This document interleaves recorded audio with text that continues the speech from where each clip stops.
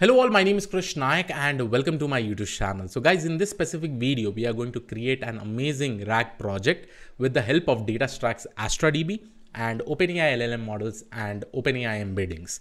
Not only that, I'm also going to introduce you to Datastack's Ragstack, right? So Ragstack is nothing but it includes all the libraries you need for the RAG pattern, including the vector database, embedding pipelines, and retrieval. So we'll try to develop this entire project by using this Ragstack itself. If you have not yet visited Datastack, I would suggest go ahead and see this because it again provides you this Datastack's Astra DB, which can actually act as a vector store, which will efficiently store all the vectors itself, and you will also be able to query in a much more quicker way. And the main aim of this particular project is that I will take up this entire data set, which is in the form of a CSV file. Here you can see three fields are there like author, quote, and tags. And based on this particular sheet, we will try to query different information based on the quotes. And then it should be able to map the author and tags and provide us the results. Okay, so all these things will be basically completed.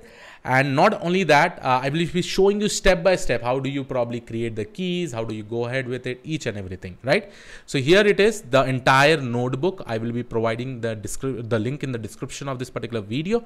So first of all, you really need to create an Astra vector database, and then you also need to have an OpenAI key. Then we will go ahead and create the access token, and along with that we'll also have the database ID.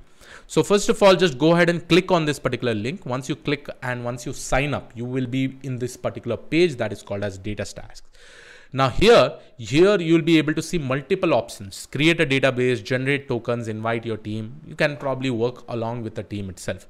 So first of all, to create a database, first of all, go ahead and click on this particular database. Out of this particular two options, that is serverless vector or serverless non-vector, you can probably select serverless vector because we are going to work with vector database itself. You can provide the database name. Let's say that I am providing some examples like Datastack's demo. Okay. And then I will be using AWS web services, and here you can probably select US East 2, whatever is the default probably coming up, right? And then once you do this, you just need to click on the create database and automatically your database will get created.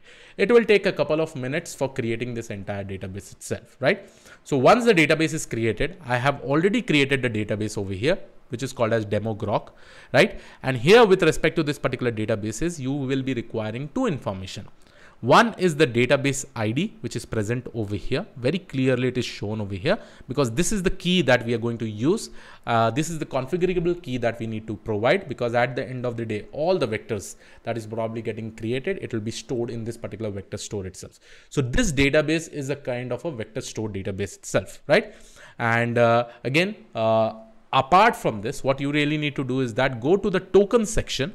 Okay, and you really need to generate a new token, right? So first of all, here you can select an administrator user role, right, where you will be able to see all this particular information, what all permission is basically applied. It is similar like AWS EC2 instance. Whenever we try to create a role, right, at IAM role, we need to provide the roles permissions for the administrator user or any kind of user that you really want to create.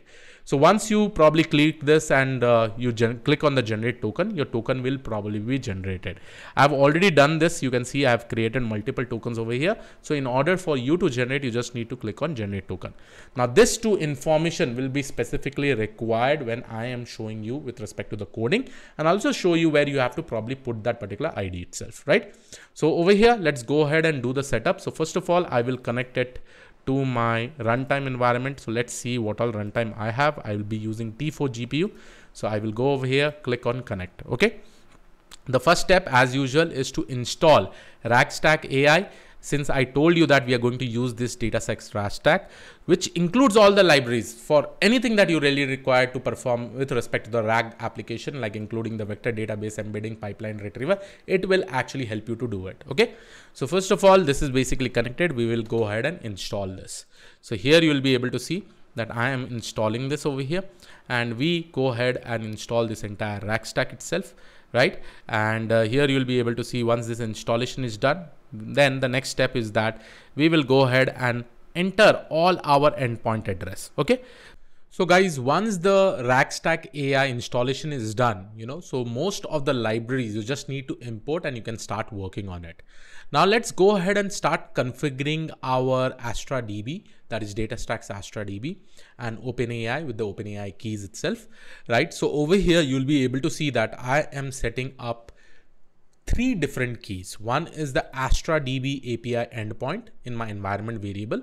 Now, where do you specifically get it? So if you probably go over here and click on any of the databases that you're specifically working on, here you'll be able to see API endpoint. Okay. So with respect to this particular API endpoint, you can directly copy it from here and you can directly paste it over here, right? So it will probably start with HTTPS with respect to all this particular URL, and at the end of the day or at the end of the URL, you'll be able to see apps.astra.datastacks.com. Okay, so this I have pasted it over here. Then the second thing is with respect to your Astra DB application token. Now that basically means you need to generate the token. How do you generate the token? Click on the token itself over here, click a role, let's say administrative user, click on this. So here I have generated the token. You can download this entire token details, but out of this three information, that is client ID, secret, and token, you have to select this and copy it or save it in an environment variable. So here I have directly copied and pasted this entire token over here itself, right? So it will probably start with Astra CS and this will basically be your token ID, right? So this two information is there: Astra DB API endpoint, Astra DB application token, and the third one is OpenAI API key. Here what we'll do in the runtime itself, when we are running this, we will be giving the OpenAI AI API key. Remember all these keys here, I'm showing it to you, but once the video is basically getting uploaded, I will be deleting all these specific keys. Okay, so let's go ahead and do this installation or executing this particular command. Here I'm putting my OpenAI API key and I've pressed enter. Okay, so these three information are there that you specifically require. One is the Astra DB API endpoint. How do you get it? I have already shown you. Go to the databases that you have actually created. Okay, on the right hand side, you'll be able to see the API endpoint. Copy this and put it over there. Okay, now the next thing is with respect to the token and then your OpenAI API key. So once you go over there and once you complete this step, then you go and create your RAG pipeline. Now for creating your RAG pipeline, initially you need to import LangChain_Astra DB. Now here you'll be able to see that I have never installed this, but how we are able to use this particular library? It is all because of this Ragstack AI. Okay, so because of this, automatically most of the libraries that is being used to create the RAG pipeline will be used over here. So from LangChain_Astra DB, we are going to use Astra DB vector store, which will be responsible in storing your entire vectors. And then here I'm going to use the OpenAI embedding keys. I can also directly go ahead and use Cassandra, but here I'm not going to use it. So here is all the details. Then I am going to initialize the OpenAI embeddings. And then I'm going to initialize this Astra DB vector store, which will be responsible in connecting the Astra DB itself. Now here are some of the information. The first information is os.getEnv Astra DB collection. Now what is my collection name? You can put it over here. So let's say here I give it as test. Then embedding technique, what I'm actually going to use. This is the embedding that I'm going to use. The token, since we have set up already in the environment variable, that is the Astra DB application token. So we are going to use that. And finally, your API endpoint. Okay. So once this is done, your entire Astra DB vector store is completely configured. Okay. So this will probably take some amount of time. And anyhow, I will be giving you this entire code file in the description of this particular video. You can go ahead and check it out. So here you can see Astra DB vector store is configured. Now we are going to play with this data set. We will read this particular data set and use it in the form of Q&A. Okay. So in order to load the data set, I'm going to use the library from datasets load dataset. That basically means this data set that is related to data stacks, you will be able to use it, right? And since we are going to use this, so that is the reason we have imported this. Then we will be using this load data set and I'll write the dataset / philosopher quotes, and we will be using the training data and some of the example entries. We can probably see the first 16 entries. And here you will be seeing that it is asking me for the HF token grant access. HF token is nothing but my Huggingface token, since we are downloading the dataset from the Huggingface. So we will definitely be requiring a Huggingface token. In order to get the Huggingface token, just go to the settings button over here. And if you go over here, you will be seeing something called as access token. You can copy this access token and use it inside your notebook file. How to use it? Just click on grant access. Here you'll be able to see in my secret key, HF token is already put up, right? So over here, with respect to this particular HF token, it will be able to access it and it will be able to download this entire data set, right? So you also require a Huggingface token over here, right? Again, in order to get this, you just go to the settings, access token, you'll be getting over here, create a secret key with the name of HF_token and the key name, whatever is probably getting from this particular page, that is Huggingface. Okay. So once you probably do this, then what we will do is that these are some of the example entries that you'll be able to see with respect to every records that you can actually see from this particular data set. Now, the next thing is that, see, our data set looks something like this: author, quote, and tags. It is just like an Excel file which has 3 fields, okay? Author, quote, and tags. We will be reading all this information. This quote is my main information. This author and tags are like my metadata information. So here what we are doing is that here we will be we'll be constructing a set of documents from the data. Documents can be used as input to your vectors, okay? So what we are doing over here, we are going with respect to every data set. We are traversing through every data set. Then here a variable is created which is called as metadata. We are putting that metadata information with respect to author. Then we are saying that if tags is present, right, we are going to split that particular tag and then we are going to set up this particular value. That basically means we are adding metadata tags to the metadata dictionary. And then finally we create a LangChain document with the quote and metadata tags. So here you can see document, we are using the page content, entry quote, and then finally we are also using the metadata and we are appending the documents. You will be getting an idea how this particular documents looks like, okay? So let me just go and show you the documents. So here is how your documents looks like, right? You have author, cant, education, why, knowledge, why, then here is your entire document, right? So if you see this document, you will also be seeing the metadata information that has been attached. Metadata is author is nothing but cant, right?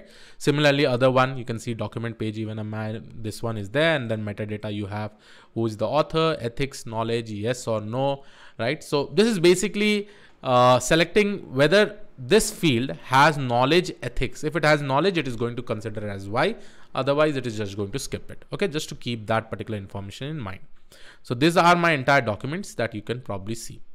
Now we are going to create the embedding and we will insert this document into our vector store. Understand? The vector store that we are specifically using is nothing but DataStack's Astra DB. So here vStore is already created. Here you can probably see vStore is there. Where is the vStore? Okay, here vStore variable is there, which is of type Astra DB vector store. And then we can probably add all these documents over there, right? So here we can see vStore.add documents with respect to docs. And let's go ahead and insert all these 450 documents that are there. So this will take some amount of time, but understand here you can see, oh, it is already inserted also. So this is amazingly well, so nice speed and all. So if I go ahead and reload this here, you'll be able to see that all the readings are there and that particular data has been probably stored in this particular DB itself, right? So all the information over here. And with respect to this, how many requests are there? How many throughputs are there? See, total number of records are 50, right? And here the similarity, so the similarity algorithm that is basically going to get applied is nothing but cosine similarity. So here you can see 450 records in this particular test collection, it is inserted. Okay, so good enough. Here you can see all the inserted documents are there. Now let's go ahead and do this. And before I go ahead, let me go ahead and see what is the name that I've actually kept. Okay, and this is important, the collection name. The collection name that I have specifically used is nothing but test. So I'm going to use the same test over here. Okay, and I'll put it over here. So now checks your collection to verify the documents are embedded or not. So here we are going to print astradb.collection of test.find. So if you go ahead and probably check it out, here you'll be able to see that you'll be getting some information with respect to the document ID and all in the form of vectors. So all of these are like vectors, you know. So all the vectors are basically getting converted and stored into the DataStack's Astra DB, right? So all these are vectors you can probably see with respect to all the information over here, right? Perfect. Now let's go ahead and do the basic retrieval. And again, here we are going to use LangChain, we are going to use OpenAI and all. So here you can see LangChain also I have not imported separately. There is something called as Ragstack. Automatically it is provided by the DataStacks itself. So what we are doing is that we are just installing Ragstack, and automatically you'll be able to see that all the libraries are installed over here. So from langchain.prompts, we are going to use chat prompt template, chat OpenAI, string output parser, runnable pass through. And then we are saying that we will convert this vector store, which is a vector store DB, as retriever. Now, if you don't know what is as retriever, this is nothing but it is an interface that is being attached to the vector store so that we get the results out of it. And we are saying that provide me the top 3 results. Okay. Along with this, we are going to set up the prompt template. We are saying that answer the question based on the supply context. If you don't know the answer, say you don't know it. Otherwise, based on the context, your answer, it will probably give it. Then we'll be using a chat prompt template. Already we know that this entire prompt template is created. So chat prompt template.prompt template, we are going to use this prompt template. We are going to initialize chat open API. And then we are going to use this context is equal to retriever, question is equal to runnable parser through, and we're going to append the prompt, the model, and the string output parser, right? So this will basically be creating my entire LLM chain. Okay. So LLM chain will also work in this specific manner. First of all, it will consider this particular context, whatever returned documents that is coming from there from the vector DB, from the Astra DB, sorry, which is nothing but it is a vector store DB. Then we have prompt, then we have model, then we have string output parser. Prompt is nothing but whatever prompt we have defined over here. Then model is going to act on this specific prompt based on the context that it has. And finally, it is going to display. So here, in order to execute it, we'll just write chain.invoke in the given context. What subjects are philosopher mostly concerned with? So one of the question from this particular statement, right? Regarding philosopher it is. And then we are going to basically ask that particular question from there. So once we execute this, okay. So here you can see philosophers are mostly concerned with knowledge and truth. So that basically means here in the tags, wherever knowledge and truth was there with respect to that particular statement, that you are able to get it over there. Now let's try some more examples. So here, let's pick up something, right? So men best shows the characters in trifles. Okay. I'll try to show with you with some of the tags itself, right? What is the difficulty? Okay. What is the difficulty? Okay. Some information is over here. What is the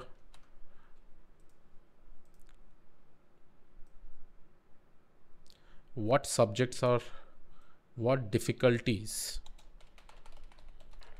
Okay, I will just say like this. The difficulties most concerned with whether contexts are related to determining the possibilities, principle, and extent of human knowledge. So somewhere, some information it is being able to pick it up and it is being able to show it to us, right? It is the most important to allow the brain to fully measure the sleep. What is the most important thing to allow the brain? Okay, so like this, I will try to write a sentence. What is the most important to allow the brain? Let's see whether it will be able to give me the most important to allow is full measure of sleeps required to restore it. Now this is amazing, right? And here you can actually see so many different things are there. Okay. Or I'll say, what is the most important to allow the brain? And provide me the tags. Let's see. I'm just writing something. Okay. At least it will be able to give me the ethics and knowledge, right? And all this information are probably coming up. And here you can see that how efficient it is. Further, if you really want to delete the collection, you can probably delete it from here. So here I will just show you how to delete it also. vStore is not there, expected indent. Okay, no worries. This was it. And finally, you can see that I'm also deleting the collections over here. So from end to end, completely from starting till deleting the collection, everything is shown from here to here. And here you can probably see that with respect to your data set, just by setting up the metadata and all, you will also be able to do all these things, right? And again, thank you for this amazing thing that has been brought up by DataStacks itself, the entire Astra DB, which is amazing. altogether with respect to creating your RAG pipeline. And obviously with this particular Ragstack, you can see how much easy the installation has basically happened. So yes, this was it from my side. I'll see you all in the next video. Have a great day ahead. Thank you and all. Take care. Bye-bye.